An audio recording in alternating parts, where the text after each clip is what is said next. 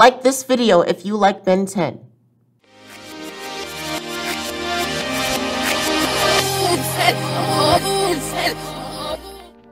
Hello my brothers and sisters by God, this is your brother in Christ, Abstraction Itzel, here with another video. In this Omni-News video, we have some awesome Ben 10 news to cover, so let's just get right into it. For our first story, we have exclusive animatics footage for Ben 10 vs. the Universe.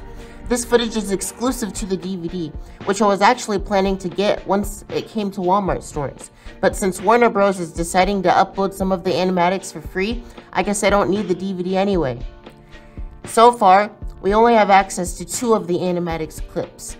One of them is the scene with Ben testing out Omni-News Jet Ray, and the other is the scene with Kevin fighting Vilgax before Vilgax takes the anti-tricks. Side note by the way, Vilgax's voice sounds so different without the editing added to it. He actually sounds like Yuri without the editing.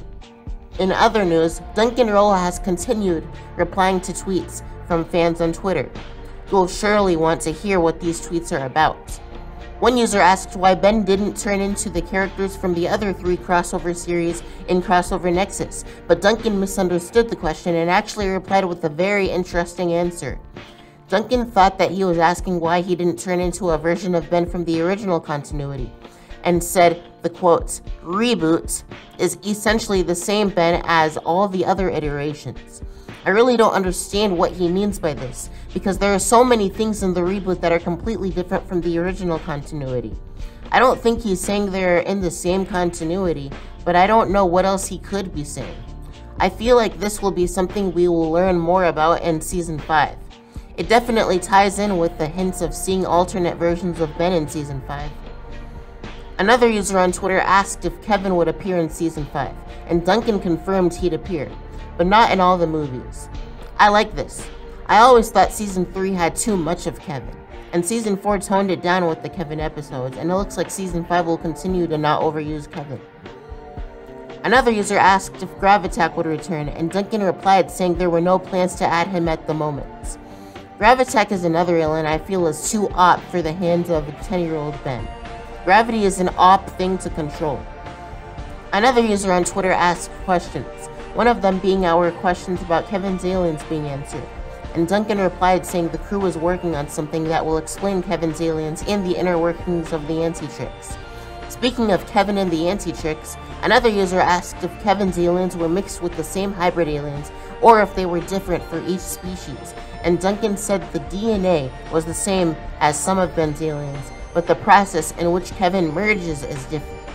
The user then asked if Kevin just merges the mixed alien hybrids with the mutant strain of DNA to create his aliens, and Duncan said this was close, but couldn't give away any more info, since that would ruin some future stories. I guess this is just another thing we have to look forward to for Season 5. Another fan asked Duncan if the Omni-Kicks and Omni-News features worked for the temporarily unlocked aliens like Goop and Wayback, and Duncan said they do. That same user asked if it was possible to see Omni-Kicks or Omni-News versions of the recently locked aliens, and Duncan said there were no plans for this anytime soon. Another user on Twitter asked if Jet Ray would get an Alien Worlds video, and if Skunkmouth would appear more, and Duncan said there would be no Jet Ray Worlds video, and there is a definite chance we'll see more of Skunkmouth. I'm kind of bummed out that there won't be a Jet Ray World video. I actually really enjoyed the Alien World shorts, and I'd love to learn more about Jet Ray's home worlds and species, especially when we didn't learn much about them in the original continuity. Oh well. Another user asked if we'd see Ben's parents in Season 5, and Duncan said there were no plans for this. Another Twitter user asked if the Reboot Omnitrix could recalibrate into any of the other Omnitrices from the franchise, and Duncan said it could. That's actually pretty cool to know, but it kind of also makes sense since the watch has changed so much already. Another user asked if Jetpack Ben was canon, and Duncan said he was not canon. I guess that's just another toy that Playmates Toys made for fun, just like the non-canon Out of the Omnitrix toys. Another user asked if Michael Morningstar would appear in Season 5, and Duncan replied with a no. I will say Morningstar is one of the better villains in the reboot, but he did have a good time to shine, and a pretty good demise too. Another person asked if Animo still has the DNA of Ben's aliens, and Duncan said he does. That same person asked if we'd see Animo access the aliens in Season 5, and Duncan replied saying Animo doesn't play a huge role in Season 5. Duncan has been hinting for a while that the Ultimatrix itself probably won't be in the reboots, but Duncan was asked if the concept could return, and Duncan said there's always a chance. However, he does say this to a lot of questions, so I can't imagine there's anything new planned with that. Another Ben 10 fan asked if there were plans to continue Omniverse, and the answer was obviously a no. However, Duncan did say that there may be an older Ben show at some point, just not anytime soon. This next question is a good question, and Duncan gave it an interesting answer. Someone asked how Cannonbolt knows where he's going when in ball form, and Duncan replied saying Cannonbolt has fur on his body that registers shifts in air, in motion around him, and has excellent hearing receives something akin to echolocation, giving him eyeless vision. Cannonbolt has fur? Cannonbolt has good hearing? Wow. I was not expecting that answer, but that's actually really cool and also makes Cannonbolt feel even more like a panda bear.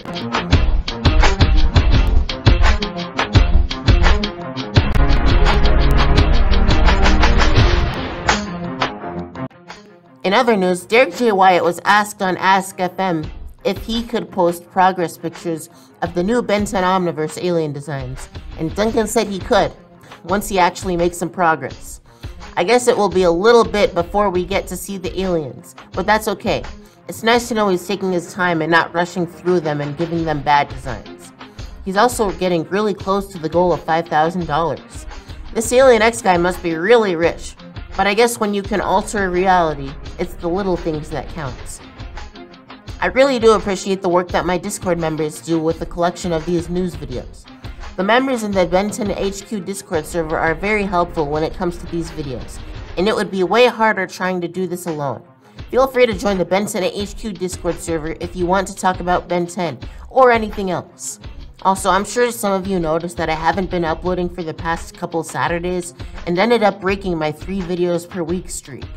This is due to a combination of different reasons, both personal and business related, but I ask that you all be patient.